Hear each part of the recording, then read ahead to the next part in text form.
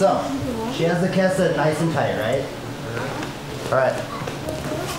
First and foremost, I'm trying to make space, but she's gonna do something like that. But once I do push, I'm gonna start turning on my side. I'm looking to get this elbow free. So, if I'm through like this, which a lot of people will do and almost like hug them, there's so many different things you can do. So I'm gonna go here, here. I'm gonna push and turn on my side. And I'm really looking to sneak this out to right there. Okay? So the elbow comes free, boom. I like to reach through and go wrist ride. No, you don't get it anymore. And then I'm looking to throw this top hook in. Okay? I don't have anything yet, because if she really holds onto my head, we're almost in a little bit of a stalemate. But if she does hold on my head when I fed this through, I'm gonna plant my feet. I'm gonna scoop my hips and pull her over the top. Okay? Then from here I can clear this. Sneak that hook in. Choking arms on top. You can ideally go into basically anything you want. You don't have to do that part. It's just we're looking to take it down. I want to be you in this one. You got excited. So a lot of people will put it through here because they feel like they're safe. But I'm taking away one of my pushing arms. So I go here. It does open you up for those different attacks where if she shoves that down, probably a bottom leg. I can't. Can't? Okay. It does open you up for those ones. So you gotta be wary of this. Ideally, I'm gonna do it as she's sitting through. I'm gonna start pushing, so go ahead and enter into the Kesa. So as she's coming here, I'm pushing, getting this free. Okay? But if you already end up there and she locks it in, I'm really gonna have to try to make space, turn on my hip, and work this elbow free. All right? This one's gonna come up and underneath here.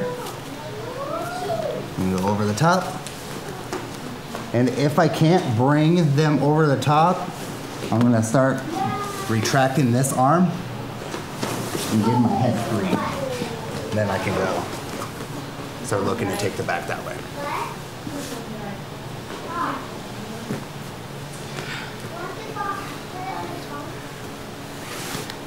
So, push on my hip and start working this elbow to the mat.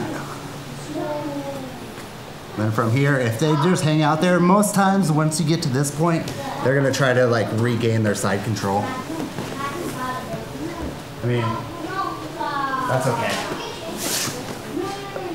But if she doesn't regain side, I reach, I try to get here, but sometimes it's gonna be hard, so I'm at least like protecting it. Once I can get it, I'll get it. Dig that in. Really like scoop my hips in, almost like I'm going like a John Wayne sweep. Pull her up and over the top. Go twist her. Yeah, take the back. But it's a lot of information, so don't go there. Don't go twist her? No, don't go there right now. It's too much.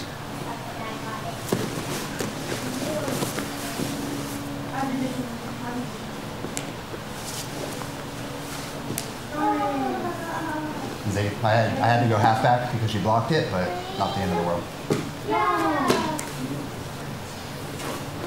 So really trying to get that elbow free. It's going to be a battle sometimes. It's not going to just be simple push and then you're out. Okay. So push, work, work, work. Once you get that free, then you go from there. Can I see it once? Because I'm not going to be able to teach it.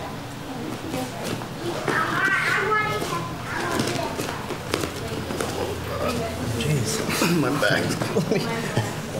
So push on my hip, get that free. And that's when I'm looking to try and get here. That way I can throw this hook in.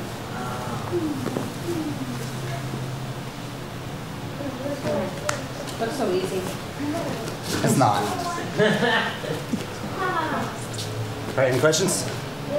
All right, 3, 1, 2, 3.